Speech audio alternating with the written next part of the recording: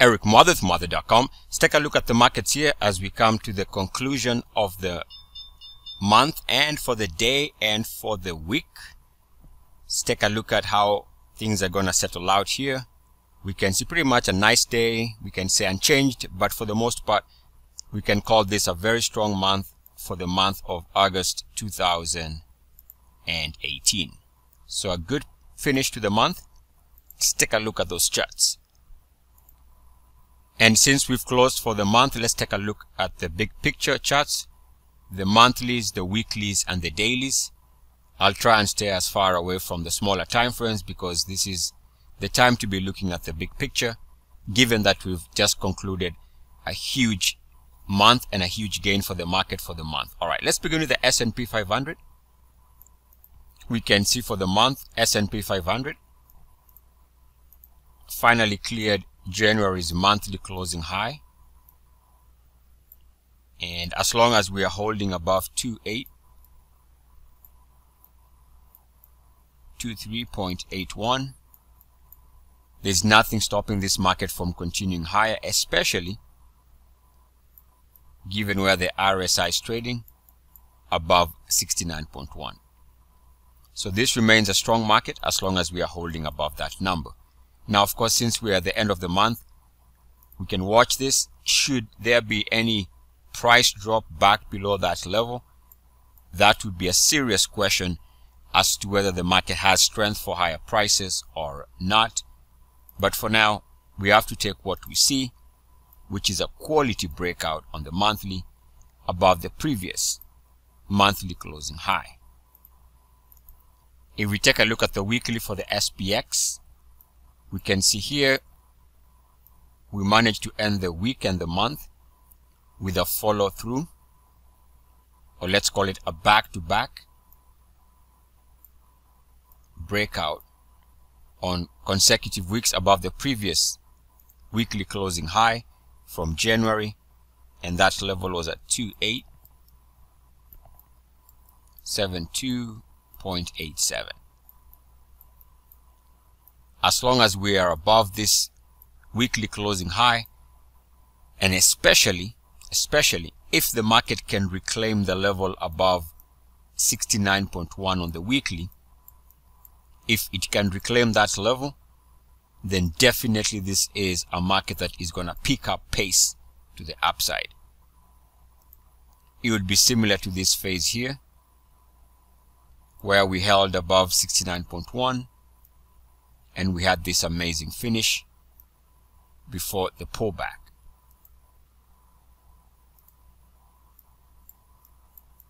So the key here is whether we hold or whether we move above the 69.1 level. And since we closed just a tad below that level, it won't take much for the market to move above 69.1 and press to brand new highs. So watching the 69.1 level in the coming week and weeks is something we have to do so that we can determine the type of strength or weakness the market might be going into.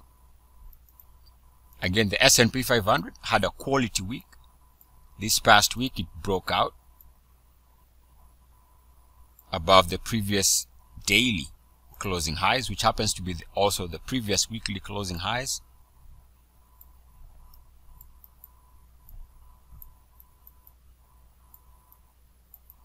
And again, as long as we are above this January daily closing high, we have to assume that this market has the opportunity and the desire for higher prices. Now, of course, a drop back below this price would indicate a market that is starting to run out of momentum. Now, it would be similar from a visual perspective to this period here, as an example, that is, where we try to break out, we fail, and then we have this push lower. And on the other hand, for a successful breakout, you want to see something, let's say, like this breakout here, where you break out, and as long as you hold above the breakout level, you have the opportunity to record a strong push So right now, the way we ended the week, as long as the S&P 500 is above this level, we have to assume that higher prices are consistent with this look. Now, of course, we know that the NASDAQ broke out months ago and continues to be leadership. The breakout here was 7411.48 after it eclipsed this monthly closing high, and it's been on a pretty much 5-month straight up gain move. And we also know that the more we continue holding above 69.1, the way this resolves is with a hyperbolic finish, something stronger than this. Visually, let's take a look at what I mean. Visually, a hyperbolic move is something like this. So let's say we're here.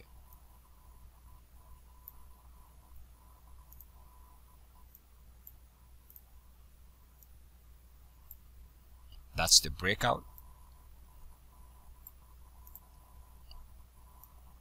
So visually, just to explain what I mean, so we are here. In relative terms, we are here. We were here in 1998, 99. Hyperbolic finish I'm talking about is here. Notice what the RSI does. It picks up momentum. And actually the similarities are there. What I mean by that is, throughout this very desirable process here, you'll notice the RSI stayed above, pretty much defended the 50 RSI level, including support at the RSI 50, support at the RSI 50. Now this is in 94, this is 98, and this period from here to here, we're talking about roughly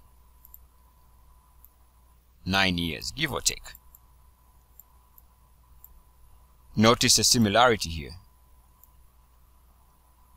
This period also, we see the NASDAQ holding above RSI 50, held 50 here, held 50 here, held 50 here, and held 50. And again, we are talking about roughly about 9 years. Now, these are just some similarities. The key takeaway is, the more we hold above 69.1, the more this type of hyperbolic move becomes very likely. This becomes very likely. And of course, the other argument, which is also valid, is we might have already seen the hyperbolic move, because it's not like this is not a good, powerful move here. It truly is. And if you want to see why it truly is a very powerful phase in the market, take a look at some of the following stocks. This is Amazon. So at some point, when you start seeing an instrument recording its biggest monthly gains ever, biggest continuous monthly move, that means we are close to an end. Generally speaking, once you start seeing an instrument record this type of hyperbolic move, it means that there's an end is very close. It could even be higher, but the end is very near. Now that's Amazon. Take a look at Apple also. This is the biggest continuous move in 1 month we've seen ever. So what that means is that we are getting closer and closer to the end here. Let's take a look at the next random stock here. MED. You can see that this is unsustainable. There's just no way to keep this going.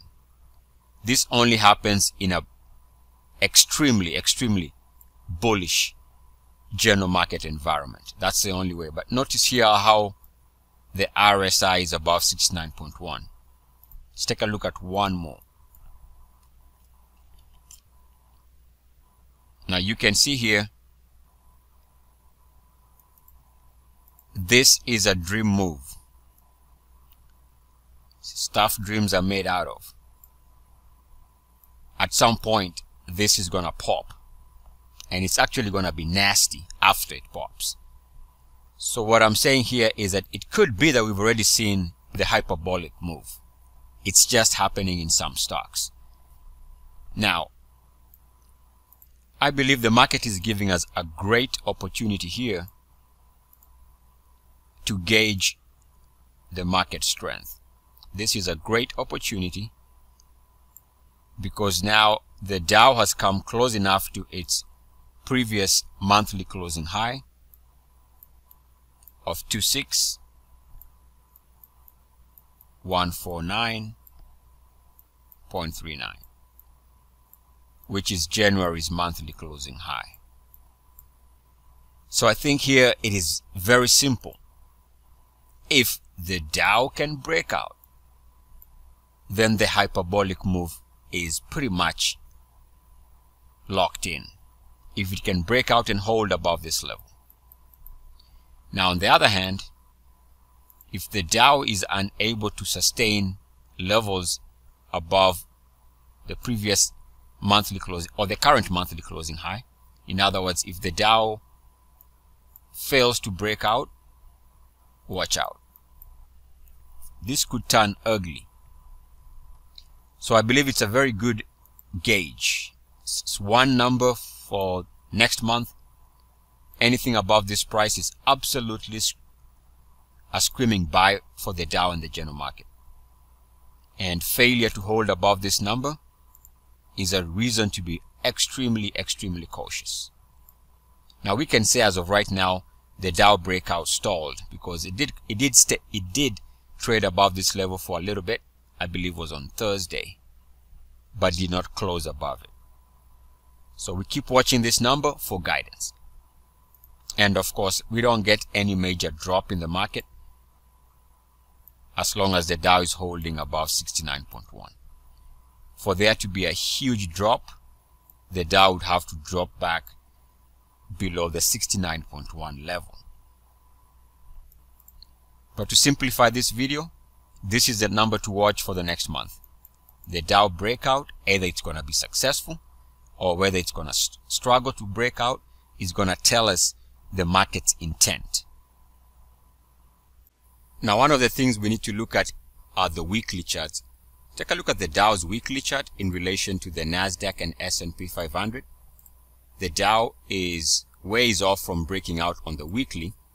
Now compare this weekly chart to that of the S&P 500, which is now above its January weekly closing highs. Now compare this with the NASDAQ weekly chart, where we can see there was actually an earlier attempt to break out. Let's just do it this way. Now this was unsuccessful at the time. And of course, after that failed breakout, we have this drop. Where does that drop end or find support? At the RSI 50. So we can see that there is a possibility that the Dow eventually might have to join the NASDAQ and S&P 500. If it can break out on the monthly successful, this becomes the next target. Over the last couple of weeks, in fact months, I've been talking about this line here. And this has been resistance for quite some time. You can even say this was resistance here. But now, let's just assume this is movement above the blue line. That is good. Unless, of course, unless we collapse back below the blue line. But net, this looks good. because it is above the line that has been stalling the Dow for quite some time. Compare this with the S&P 500 weekly chart, and now we can see after some period of resistance here, we finally went above it. So if the S&P 500 can do this, the Dow can also do the same thing. And the NASDAQ,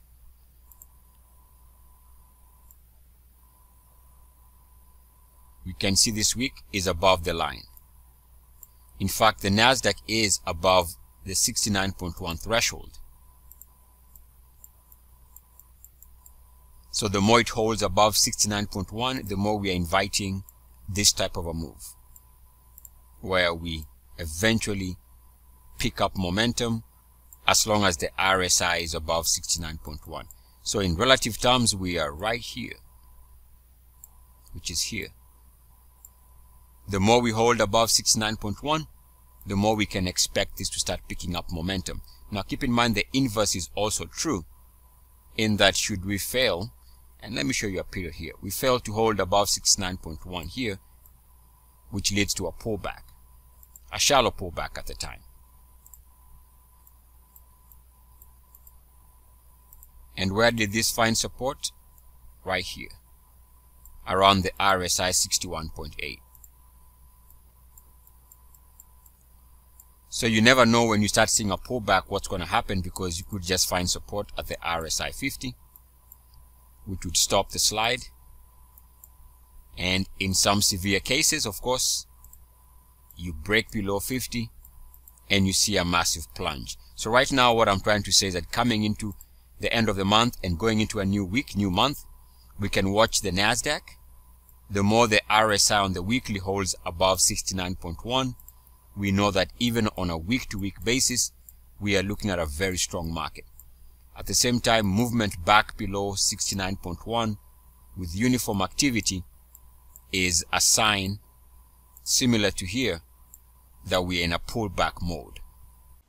Now, those looking for a reason to be cautious in terms of where the market is going, we can see here from the Dow Transport, we've had 2 weeks trying to break out above the current weekly closing high from January.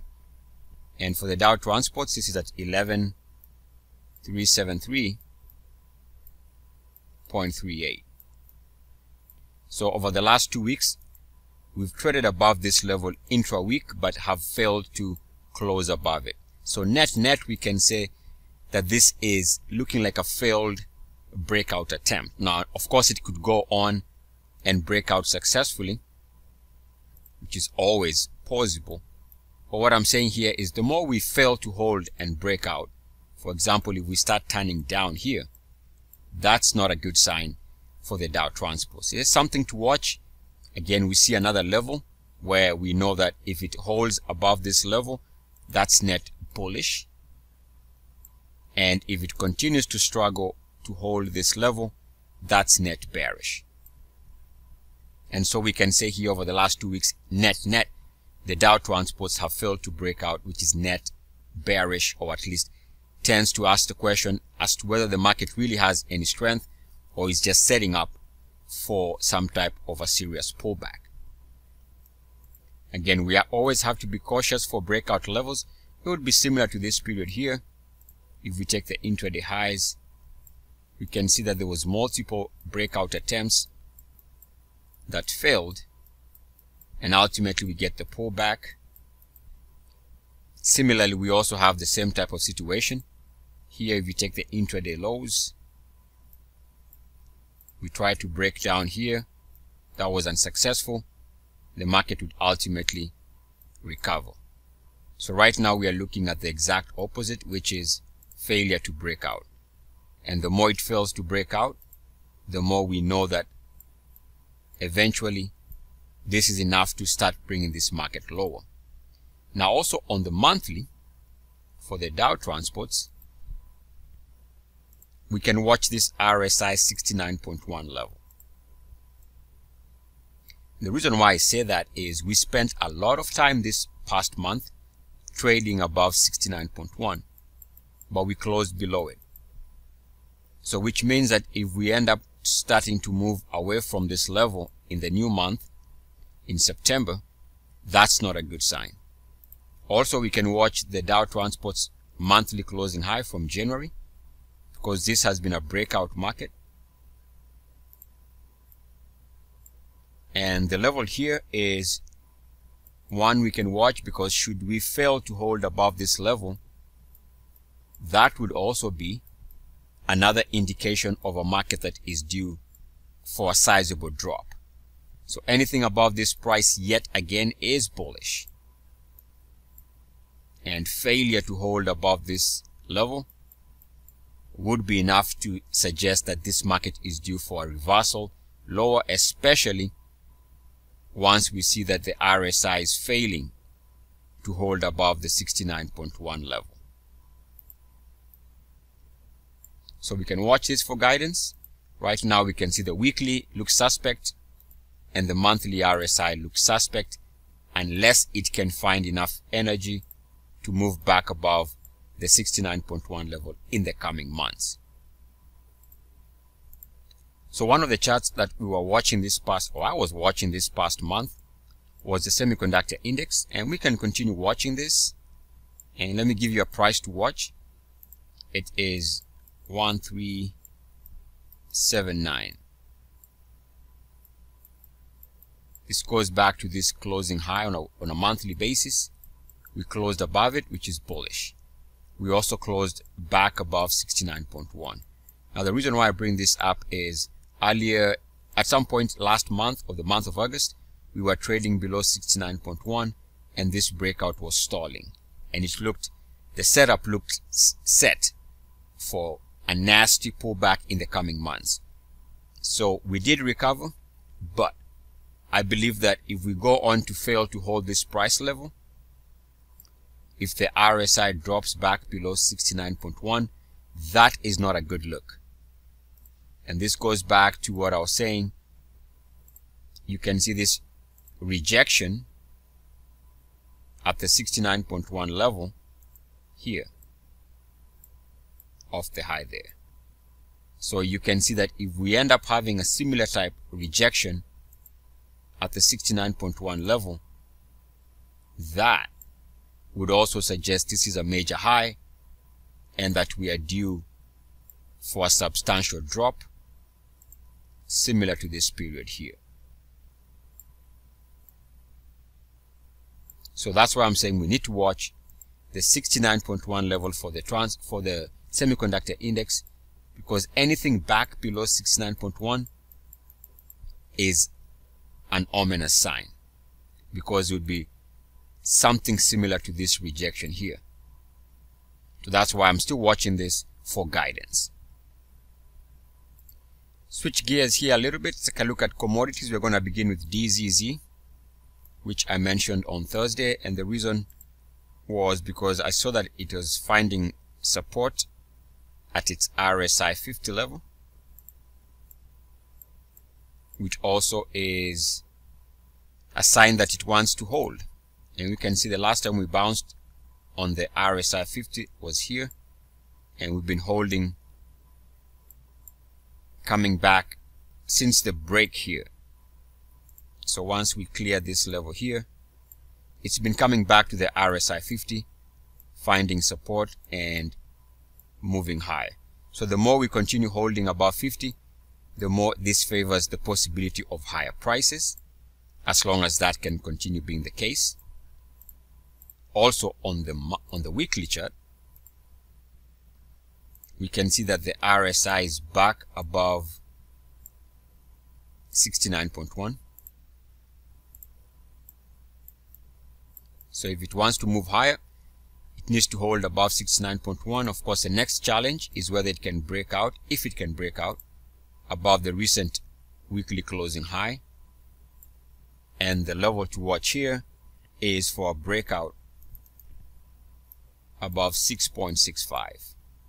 So if it can clear this weekly closing high, that will be bullish for DZZ and bearish for the GLD, bearish for gold. So this would be the next logical breakout level. Otherwise, you can wait for a future higher breakout, which would be this monthly closing high, as an alternative down the road, if and when it breaks out above 6.8986 actually.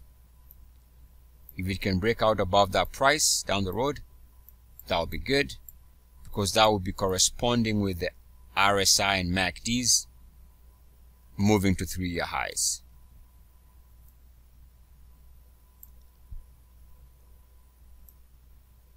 So what we need here is a price breakout on the monthly above 8.86. That would take the RSI to 3-year highs, would take the MACD to 3-year highs, which would meet the minimum requirements for the ultimate Moade breakout. So those, the weekly and the monthly buy points, are something we should track should it move above those levels. Now, I want to discuss something here, which is the monthly chart. And I think the monthly chart here could also be a trap now that the month is over.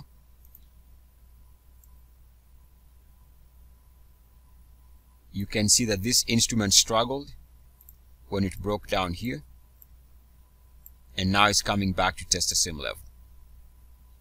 So we definitely have to be careful here, because resistance here on the RSI would suggest that around here is where it stalls. Now this is consistent actually with the other big picture charts. For example, let's take a look at UUP, the dollar ETF. And I'm going to zoom in here so we can see it a little bit better.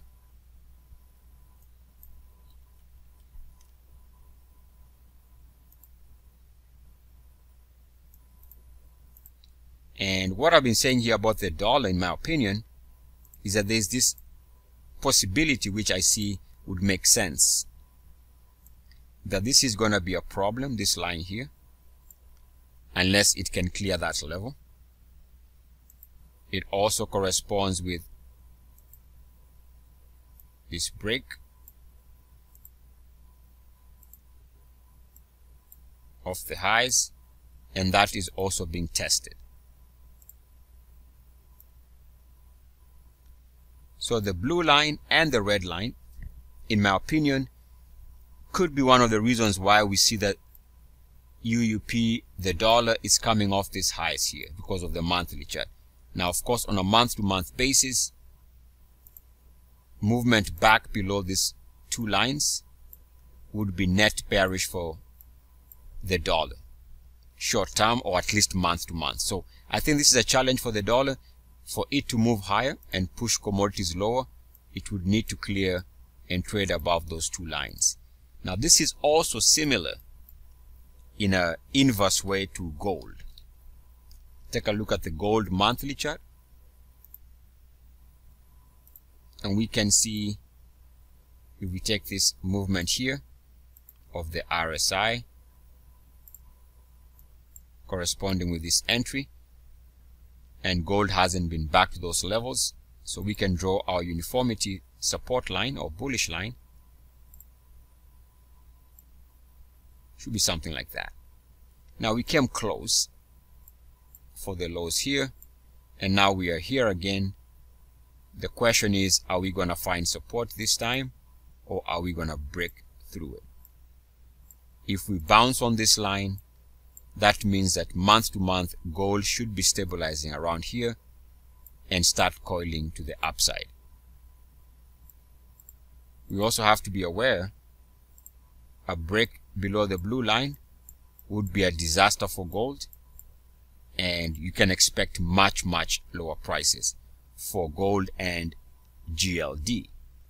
Now if you take a look at the dollar, one of the things I don't like about this dollar chart currently is this movement in the price action here has come with the expense of the MACDs, which are making lower highs, and I think this negative divergence is an issue. I think that does not look good for the dollar. I just get the sense that this is not a strong looking chart given the monthly chart view. If you take a look at the daily, we can see the daily is giving us a great opportunity to continue tracking the 50-day moving average. And to keep it as simple as possible here, as long as we are holding above this 50-day moving average, we can assume that the dollar is stable to bullish. Otherwise, failure to hold this level would confirm the bearish potential that we see on the monthly chart. Now, that's a good example here. Remember when I was talking about the Dow transports? You can see what happens here when you have a series of failed breakouts, just like we did here for gold. After all these multiple attempts, after all this, finally, that was enough to get people asking questions as to whether what was gold's intention. So, ultimately we roll over because of this series of failed breakouts. Now, on the other hand, right now, the last thing gold bulls want to see is GLD moving below the recent weekly closing low. And the level to watch there for GLD is 112.13. Anything below that level would be pretty much confirming downside momentum is still in play. Also, you don't want the RSI to drop below 30.9. That would suggest it's going to have to take out the recent price lows. And of course, we've been observing that as long as the GDX continues to trade above 30.9, we can continue expecting this type of a sideways to down market. So as long as the weekly RSI is above 69, is below 30.9, expect this to continue being a market that is sideways at best, bearish at worst. If you take a look at the long-term monthly chart for GDX, we can see that this is becoming an area where in the coming weeks and months could be where it finds stability because of this uniformity line here. So it's a huge question mark here.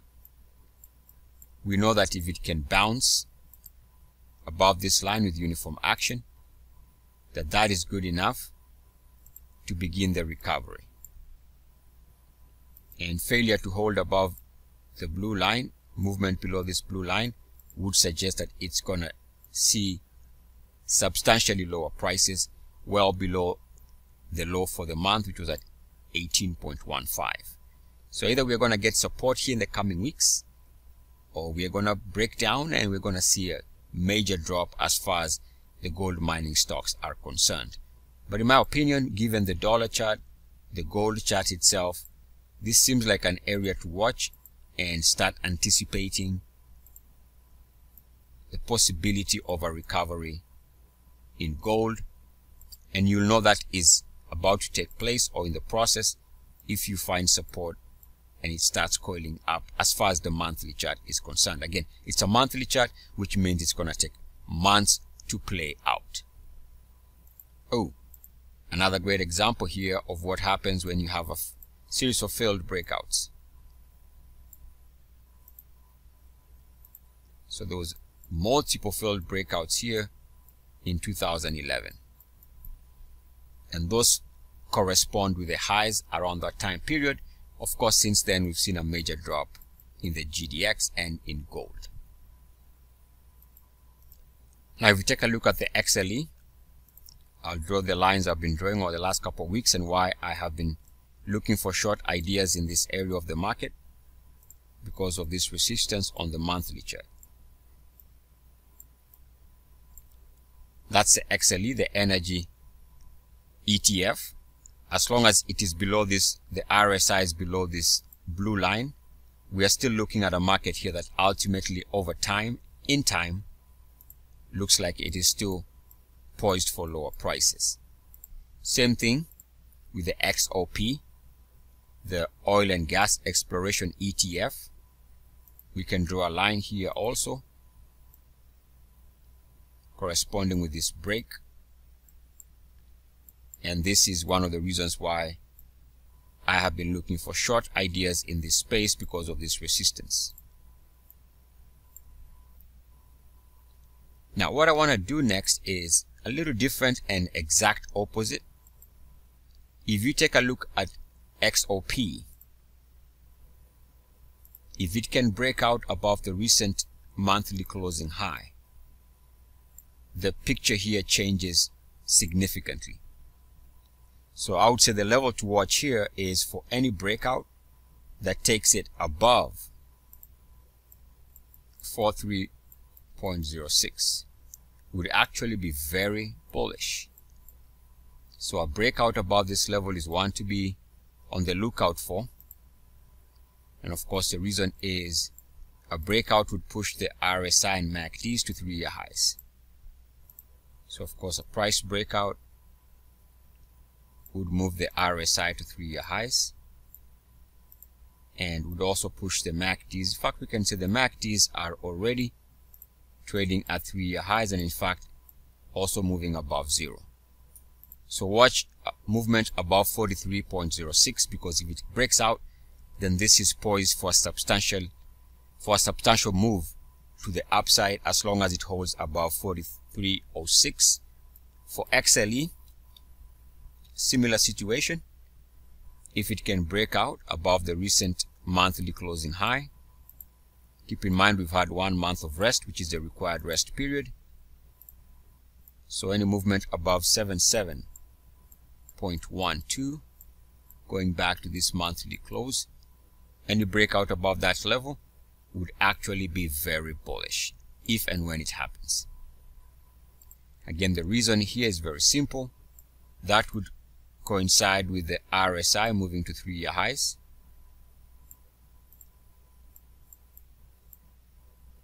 We can see that one of the MACDs is already trading at 3-year highs, which meets our minimum requirement.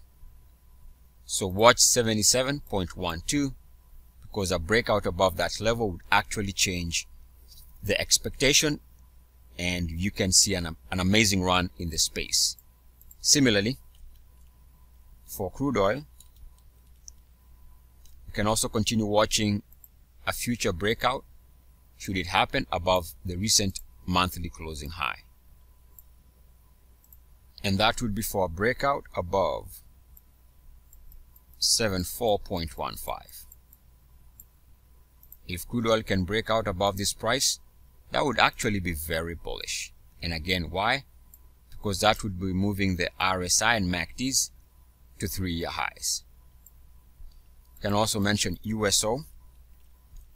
Its buy point is at 15.06.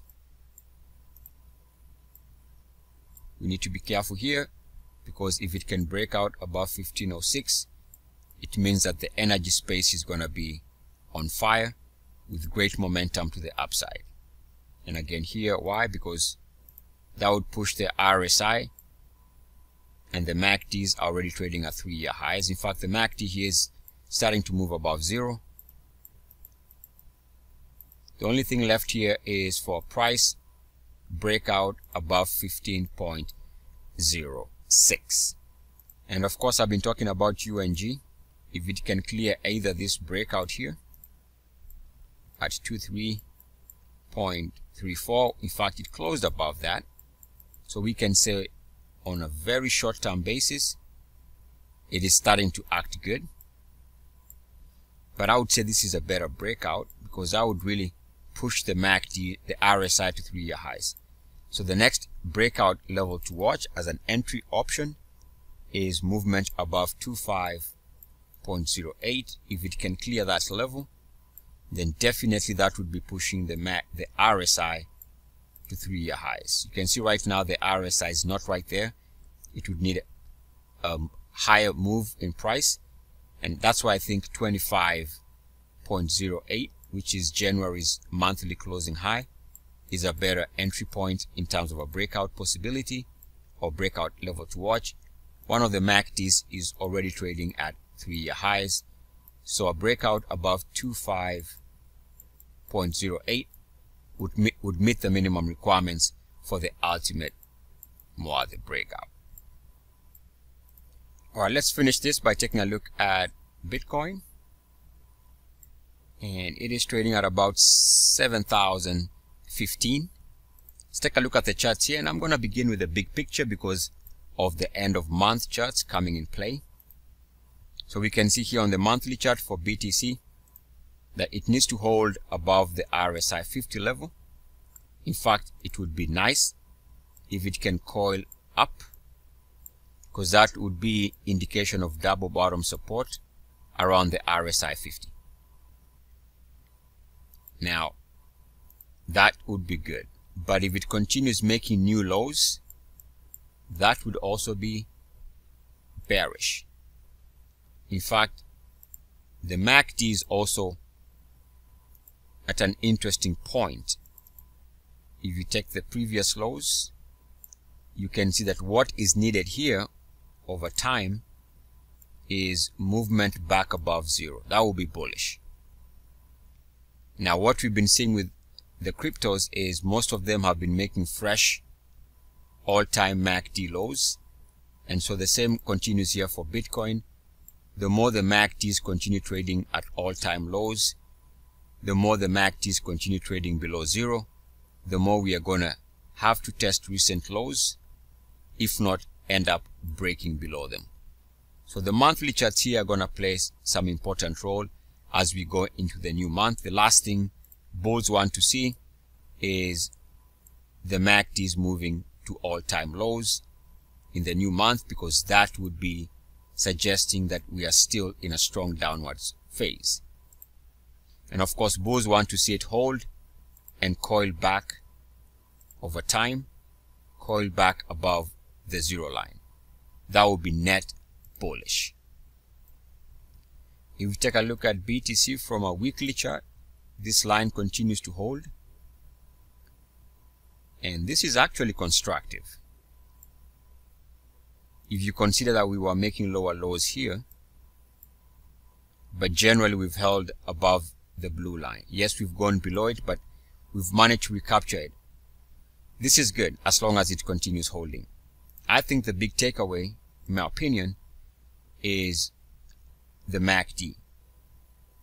If the MACD can climb back above zero, this would actually ignite momentum to the upside on a week-to-week basis.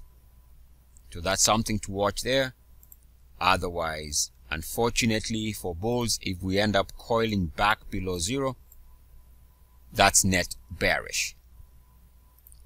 If we take a look at the daily for Bitcoin, it's something I talked about in a previous video, I believe from Wednesday. If you consider this reversal here of the highs at about 12,000, maybe 11,700, and draw a line from that breakpoint, you can see that this is where there seems to be some struggle. So in the short term, if Bitcoin is to move higher, it needs to clear this line.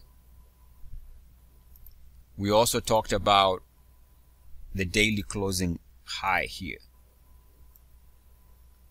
Now, what has happened over the last couple of days is it's been tested,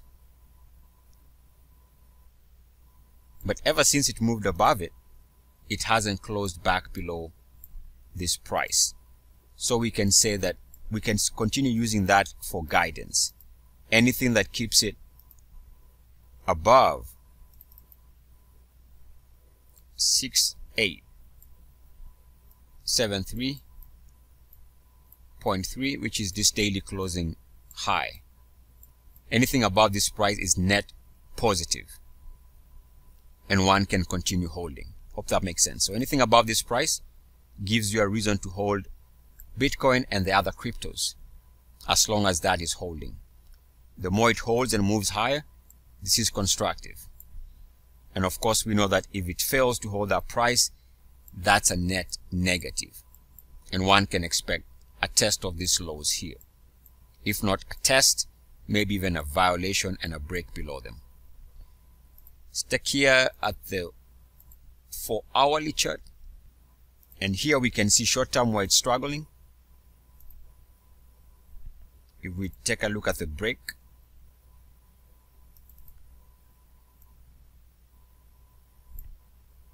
so on the 4-hourly chart, we can see that this is where the struggle is coming in the short term. We would need to move above this line if BTC is to move higher. But I think the best way to look at cryptos right now, in my opinion, is to watch how they are responding to this price level based on this daily closing high. So the cryptos can be a risk buy and hold. Of course, everything is always a risk, but I'm saying anything above 6873.3, anything above this would be bullish for the cryptos and for Bitcoin. Anything back below that is a reason to be cautious, maybe even close that swing trade opportunity. Otherwise, I'll stop right there. Enjoy your weekend, and especially enjoy your long weekend. This is Eric Mother.com. As always, I'll keep you guys posted in the new month, in the new week. Peace and blessings. E-A-C-S. Woo!